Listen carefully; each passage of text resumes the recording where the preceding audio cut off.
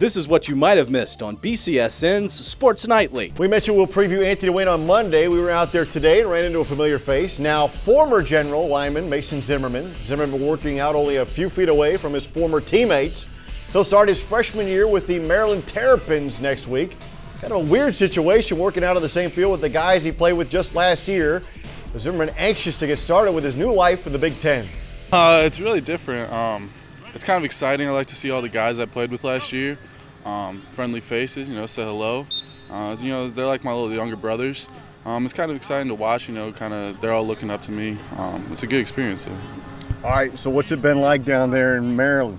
It's been a great time. I'm learning a lot in 6 weeks, having to handle classes already in the summer and then working out, getting up at 5 a.m. every day.